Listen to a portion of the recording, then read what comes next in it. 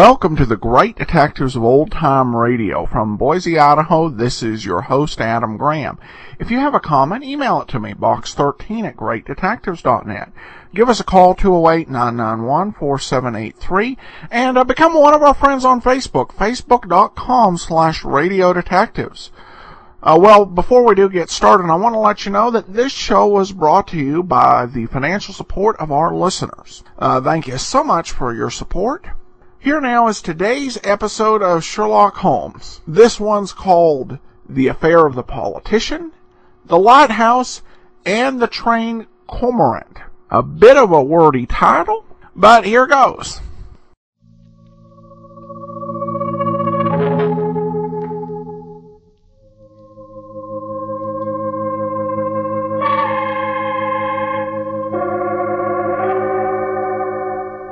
The makers of Clippercraft clothes for men and 924 leading retail stores from coast to coast present the world's most famous detective, Sherlock Holmes.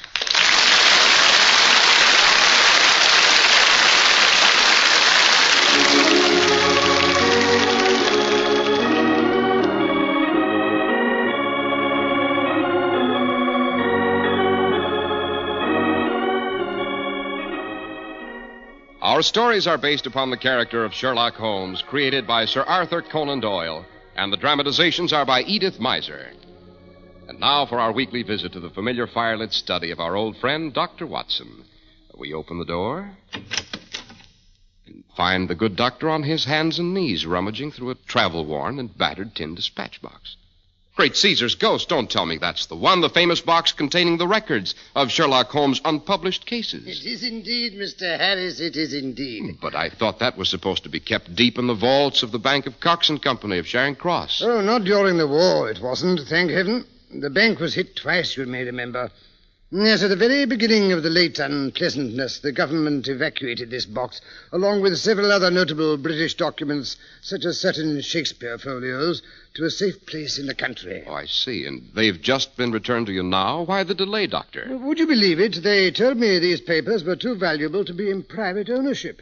They claim they belong in the British Museum. I told them they could put these records in the British Museum when Holmes is safely buried in Westminster Abbey. A great many years from now, let's hope. Amen. Well, now, yes, I've been going over these files to see if I couldn't find our subject for tonight's story. Yes, I think I can do no better than relate this one. The one to which Holmes invariably referred as the affair of the politician, the lighthouse, and the trained cormorant. But good heavens, where are my manners? Here you are, panting to say a few well-chosen words on behalf of those very generous gentlemen, our sponsors. Go ahead, Mr. Harris, go ahead. With pleasure, Dr. Watson. And my story today is very simple, but very important. It's a tale of the greatest values in clothes the American public has ever seen. Values that have rhyme and reason behind them, that are the result of a carefully laid out plan. Manufacturing ingenuity and a really great distribution idea make it possible for you to buy superlatively fine Clippercraft clothes at astonishingly low prices. Yes, and right in your own local independent store where friendly attention is traditionally yours.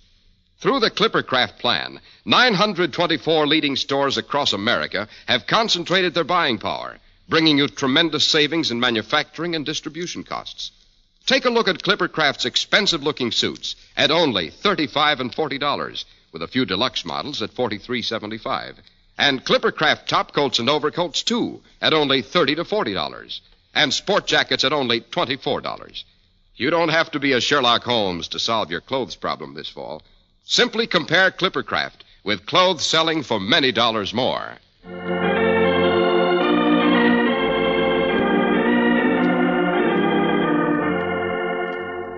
And now to get back to the politician, the lighthouse, and the trained cormorant. What exactly is a cormorant, Dr. Watson? A largish bird, Mr. Harris, that is inordinately fond of fish, which it dives into the water to catch. The word cormorant is a French derivation. Cor meaning raven, and marin meaning marine. Oh, yes, the raven of the sea. Sounds vaguely sinister, Dr. Watson. It was, Mr. Harris, it was indeed. This particular cormorant, whose name was Tika, was directly responsible for the death of the disreputable old baggage who But there I go, getting ahead of myself again. To begin at the beginning, it was a cold, wet November night. A Saturday night, to be exact. Holmes, overcome with the restless energy which sometimes burned inside him like a seething volcano, had insisted on a visit to the Port of London, the Chinese section of it that is so often referred to in tones of awe and terror as Limehouse. We had just turned off West India Dock Road. Against the sky rose Limehouse Church, the one thing of beauty in a sordid landscape. Yellow and brown men pattered by on slippered feet. Strange voices, whispering in strange tongues, crept out of dark corners. The air was heavy with the stench of betel nuts, shandu, and fried fish. A clinging mist crept in off the river. In the channel, a foghorn wailed like a lost soul. Holmes, what's the point of all this meandering? First up one dilapidated alley, then down the next. I'm frozen to the bone. Let's get home before someone slits our throats from behind. A nice trick if it can be done, Watson. No, a stab in the back, or perhaps a bit of thuggy with a fine silken cord would be more in keeping with this neighborhood. What's the good of all this prowling about? But, Watson, we promised Mrs. Hudson we'd bring her some tea. Some suey sen in little 2-ounce packets at 7 each. A shy little tea to fill the hour of 4 to 5 with delicate scents and dreams. The slop she's been giving us lately is enough to rot the lining of one's stomach. Well, then, let's buy the stuff and go home. That is, if you can remember where the shop is. It's just across the crazy bridge up ahead there that leads to the Isle of Dogs. A small spice shop run by my good friend Sam Ling Lee. Well, then, let's go there and get it over with. Impatience, Watson, is the curse of our Western civilization. Always in a hurry. Never taking time to taste, to savor, really to observe life. Oh, what is there worth observing in this God-forsaken district, I'd like to know? Quick, Watson, duck into this doorway. No, je ne peux pas payer. You dirty little thief, I'll fix you. Good Lord, Holmes, that man was chasing her with a stiletto. After them down the next alley.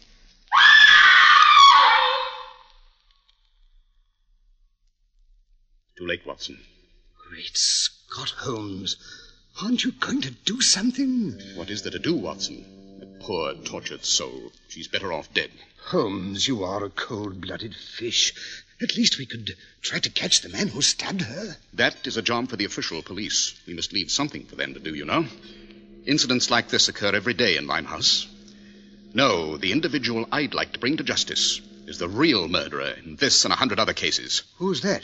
The purveyor of little white packages like the one that poor frantic derelict clutched so tightly in her hand. The chief of the outfit which peddles death and decay in the form of exotic dreams. You know who he is? Naturally. The annoying part of the situation is that I've been completely unable to persuade any of his victims to testify against him.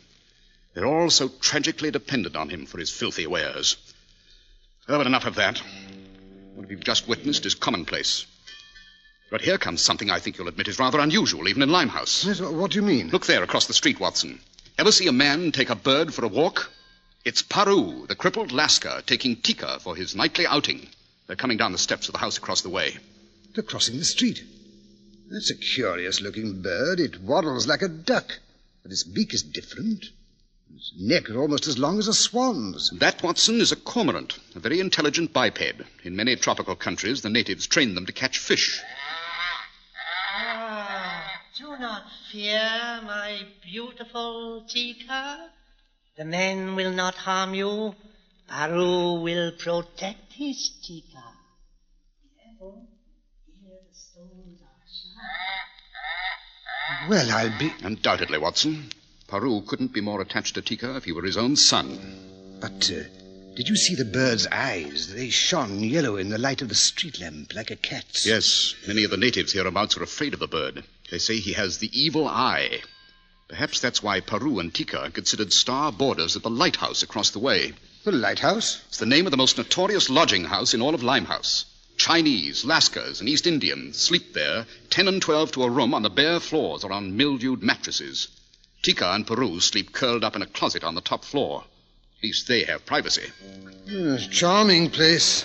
Why in heaven's name don't the authorities clean it out? Authority around here, Watson, is Harry Hawkins, called Handsome Harry by the natives because he's so definitely the opposite. Mr. Hawkins not only owns most of the houses in this area, he's councilman for this district. Yes, but surely it's not good business to let your property go to rack and ruin like that place across the way. The Lighthouse, Watson, is run by a vicious old reprobate who's known as Mother Fishface, partly because she has no teeth and a cold and fishy eye, and partly because she runs a fish house in the kitchen under the steps, where she dispenses decayed fish and chips at twopence a portion to the poor starving wretches who inhabit the rooms upstairs. Mother Fishface is the only one who dares talk back to Mr. Hawkins. She's the only one who dares to be late with her rent. In fact, it's rumored that she has something on the old boy, and he's definitely afraid of her. Knows where the body's buried, eh, Holmes? Or how he procures the opium and hashish he undoubtedly deals in. I suspect most of her boarders are smugglers of the vile stuff. So we came down here for the purpose of buying tea for Mrs. Hudson, and now we suddenly seem to be interested in a dope-running outfit. Holmes, you don't fool me for a moment. 5 years' association with Sherlock Holmes seems to have sharpened your powers of observation, my dear Watson. Well, Quiet, Watson. Quick. Slip behind this wall. Here comes Mr. Hawkins on his weekly collection rounds. Open up there. Saturday night. Rent's due. Here's your money, Mr. Hawkins, blast you. Charming fellow, Mr. Hawkins. Quiet, Watson. He's about to knock on the kitchen door opposite. Let's see what happens at the Lighthouse. Hi there, Mother. It's me, Handsome Harry, come to pay a visit. What do you want, you old fool? What would I want, dearie? It's Saturday night, rent night. You're a week behind now. Supposing I am. You ain't starving. You can wait, can't you? No, old girl, you know I wouldn't press me old sweetheart. Here, look, I brought you a present, a fine bottle of gin. What's wrong with it? Is it poisoned? I'll have your little joke, won't you, dearie? No, I don't think you do a thing like that, Harry. The day they find me murdered, that's the day you'll wish you'd never been born. How you do run on. If anything was to happen to you, you know it'd break me heart. Wouldn't it just? Here comes that cripple and his bleeding bird. It's always sneaking into me door and making away with a fish. Them birds has a weakness for fish. Well, if he don't keep out of my kitchen, it'll be the weakness that finishes him. Hey, you there, Peru. Yes, Madam Fishface. Keep your dirty bird out of my kitchen, and don't you call me madam. My Tika is not as dirty as your kitchen. And as for your fish, I would not feed it to a swine, much less my beautiful Tika. There he goes, sticking his head in the door. Here, get out, you. Stop! Go on. Stop! Do not raise that broom to my Tika. Not raise the broom, is it? Listen to me, you slimy heathen. That bird comes into my kitchen once more, and I'll wring his bleeding neck. You listen to me, Madam Fishface, and listen well. You touch one feather of Tika's beautiful neck, and I will kill you. I will kill you dead. There, now, that's enough.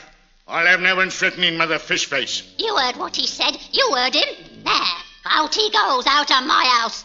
Let him sleep in the streets. Let him sleep in the gutter with his dirty bird. No, Mother, don't you get your danded up.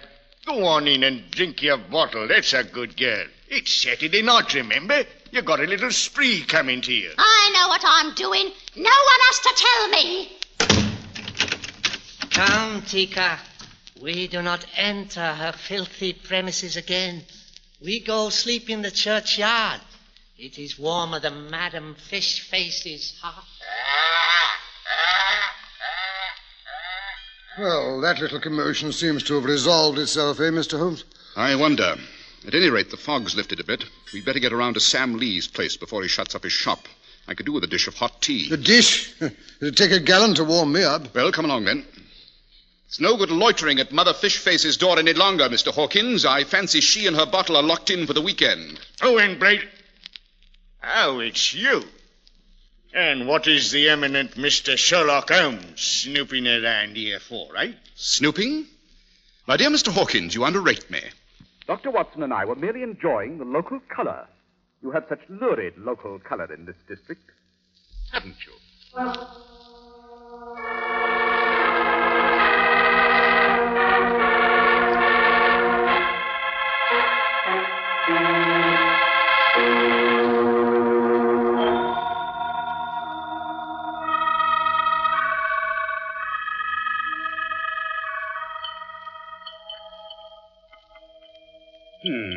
Delicious. A true Lapsang Souchang. Smoky, with a suggestion of a true tarred rope flavor. Not bad. Could do with a spot of rum in it, though. Typically British reaction, Watson.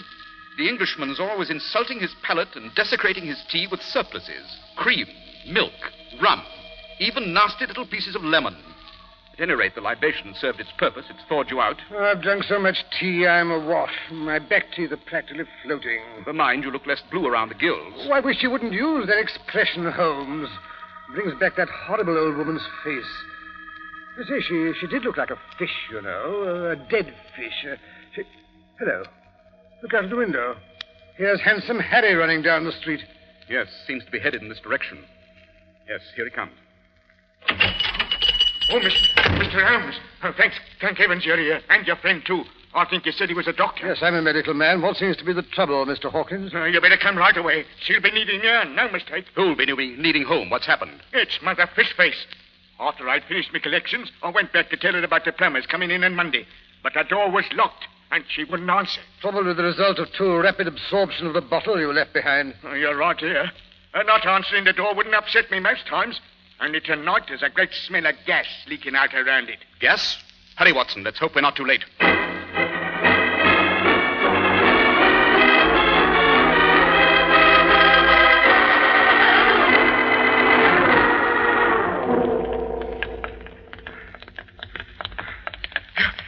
Here we are. 2 steps down. Careful. Top one's loose. Smell of gas. Very pronounced, eh, Holmes? Quite. Door locked. Shall I break it down? Windows quicker. Stand back. I'll use this loose brick. Phew, what a stench. Stale fish and gas. Give it a chance to clear for a moment. I say, there she is, Holmes. You can see her lying there behind the table. But what's that draped across her leg like a snake? It's not a snake, Watson. It's Tika's neck. The bird is doubtless lying beside her, hidden by the body. Tika! Come on, over the sill, girl. Tika! Did someone see Tika? I look everywhere for him. I am asleep on a grave, and Tika sits on the tombstone. When I wake up, he's gone. He's in there, Paru. I'm afraid we've come too late. Tika! My beautiful Tika! She has destroyed him. All right, come in, all of you. I kill her. I slit her throat. Paru, put away that knife. Take the bird outside. Try artificial respiration. Don't waste any time. Watson, you look out for the old woman. My pretty, my beautiful. Here, I better turn off this here gas jet on the stove. It's wide open. Don't touch it. But, confound it, did you have to do that? Well, you didn't want to asphyxiate a lot of us, did you? No. But I did want to examine that handle for fingerprints.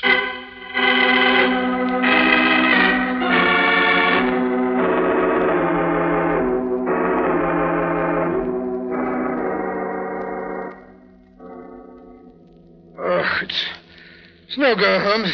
I can't bring her round. She's turning cold. Yes, gas poisoning. That's what finished her. Unusually florid face.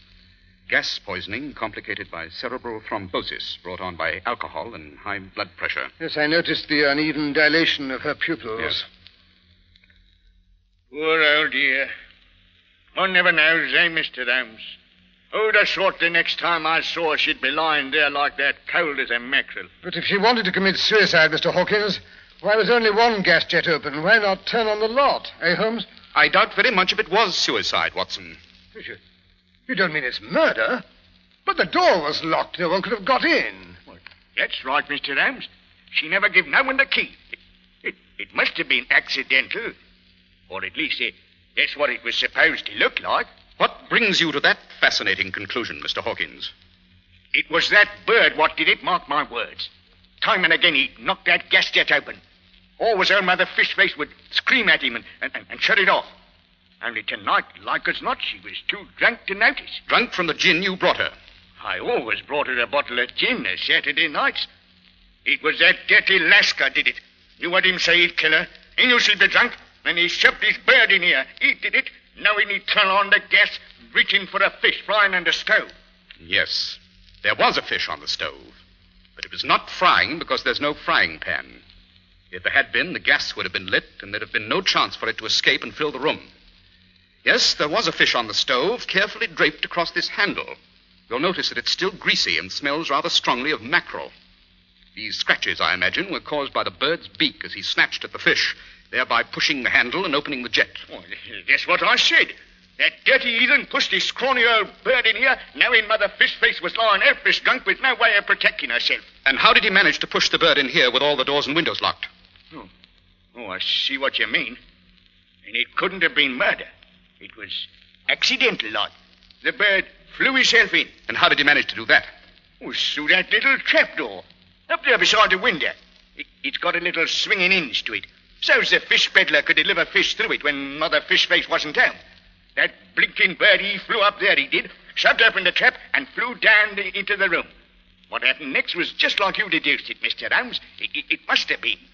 Poor old Mother Fishface, murdered accidental by a bird. Very interesting theory, Mr. Hawkins, but unfortunately it does not jibe with the facts. What do you mean, Holmes? Simply this, Watson. The bird couldn't have flown in because it so happens that this particular member of the feathered tribe is an Anopterum harrisi, or Harris cormorant, which occurs only on the Galapagos Islands. It is entirely flightless. You mean it can't fly? Not any farther than Dr. Watson. But it did get in here somehow, Holmes. You'll have to admit that. Quite. The cormorant was introduced into this kitchen by the only person, other than old Mother Fishface, who had the key to that door. Who's that? You, Mr. Hawkins, the landlord. Rubbish. Why should I be wanting to kill the old girl? She was my best tenant. You killed her because you suspected she was going to split to the port authorities. You got wind of the fact they'd sent me down here to get her story. You can't prove it. You can't prove a blasted thing. Supposing you have got my fingerprints on that gas jet. Dr. Watson here is witness to the fact that he saw me turn it off. Is that so, Holmes? Yeah, but you'll not find my fingerprints in the lock or in the doorknob, neither. I wondered why they were wiped clean. You were here earlier this evening. Your fingerprints should have been on the doorknob. Well, they ain't now. You can't convict me on that. What about the odor of fish that clings to your hands? Too bad you chose mackerel to lure Tika. Such a smelly fish. Furthermore, the notes on the papers which Watson discovered inside the woman's bodice But Holmes, will convict you of conducting a despicable and entirely illegal trade in opium and other... Why, Mr. Hawkins, where are you going? Oh, I'm getting out. They won't get me. Now that the tech's going to lay his hands on me. Holmes, why didn't you stop him? He'll be stopped, never fear. The authorities have had the place surrounded ever since we left the tea house. Sam Lee is my go-between. Or didn't you guess? You know dashed well I didn't. Furthermore, I don't know what you're talking about when you mention the papers I found in Mother Fishface's bodice. There weren't any papers. I know, Watson. Bluff. Pure bluff. The important thing is Hawkins thinks we've found those papers. It's remarkable how talkative the average criminal becomes once he thinks the jig's up. The port authorities should have no trouble in finding out all they want to know. Yes, at last, the chief of this dope smuggling ring and the cause of untold human misery will be safely behind bars. Sir Holmes, did you hear that? Yes, it's Tika. I thought Paru might be able to bring him round. You see, he didn't have as much alcohol in his system as Mother Fishface. Let that be a lesson to you, Watson. You go to blazes.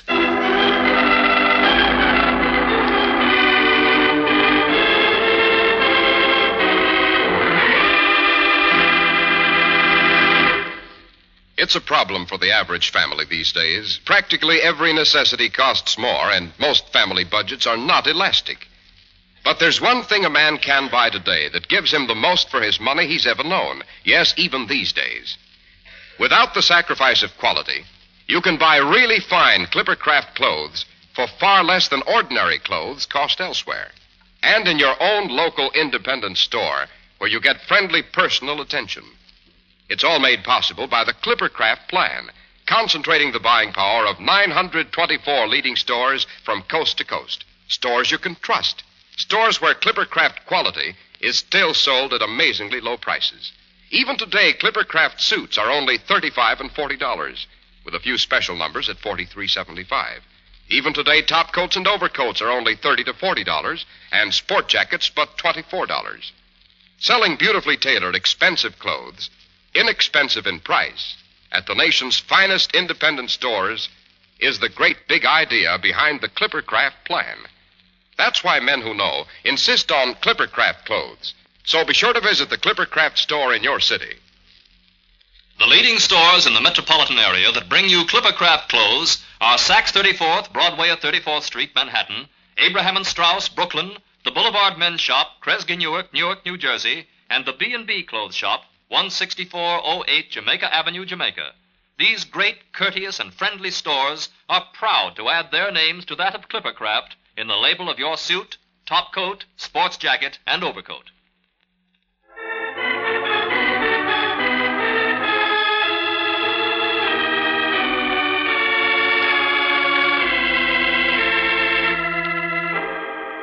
And now, Dr. Watson, did they succeed in convicting the handsome Mr. Harry Hawkins? They did indeed, Mr. Harris. They did indeed. Mr. Hawkins spilled the beans, as you say, with very little persuasion. As a matter of fact, Mother Fishface did have quite a few incriminating records tucked away carefully, which we subsequently found. Hidden in an old teapot or the family flour barrel, no doubt. Hidden away in a vault in the bank in Threadneedle Street, together with a very handsome collection of English banknotes. Thrifty old gal. Who inherited the money, Doctor? Holmes saw to it that the money went to the Limehouse mission for stranded seamen. He also arranged for Peru to spend his declining years there. He even managed to wangle a permission for him to keep Tika perched on the foot of his bed. I guess there's nothing that can't be done if Sherlock Holmes sets his mind to it. I agree, Mr. Harris.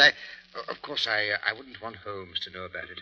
When did Holmes first suspect that Hawkins had murdered old Mother Fishface, Doctor? Oh, he was pretty sure of it, Mr. Harris, when he realized Hawkins had run for a doctor without first stopping to break a window or turn off the gas. In other words, Hawkins was taking no chances the old girl might come to. That's about the size of it. And now I wonder if you'd like to give us an idea about what we can look forward to next week, Dr. Watson. Well, now, let me see. I think that next week I'll tell you how witchcraft suddenly came to life again in the west of England, and how the investigation of a fairy ring in the grass and a weather-beaten broomstick covered with medieval recipe for flying ointment led Holmes to one of the most diabolical criminals he ever encountered. I call it the laughing lemur of Hightower Heath. Sounds appropriate for what is practically Halloween. Why do you think I chose it, Mr. Harris? Why do you think I chose it?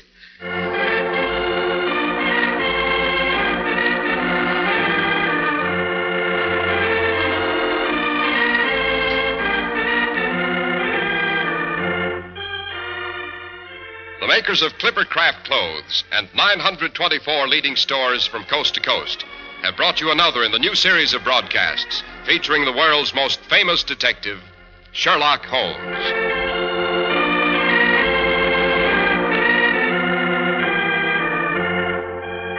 Sherlock Holmes is produced and directed by Basil Lochran, with special music by Albert Berman. Holmes is played by John Stanley, Dr. Watson by Alfred Shirley.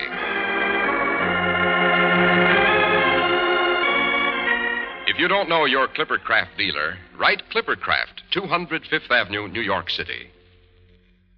Your National Guard is destined to play a more important part than ever before in America's security plans. The National Guard offers young men regular Army pay and training without interference with their normal civilian life.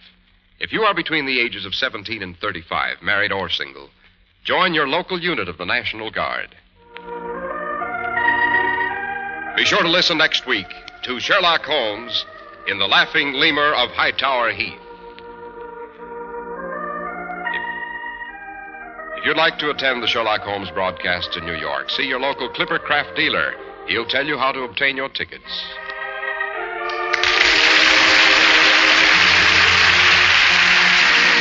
This is Cy Harris speaking for Clippercraft Clothes. This is the Mutual Broadcasting System.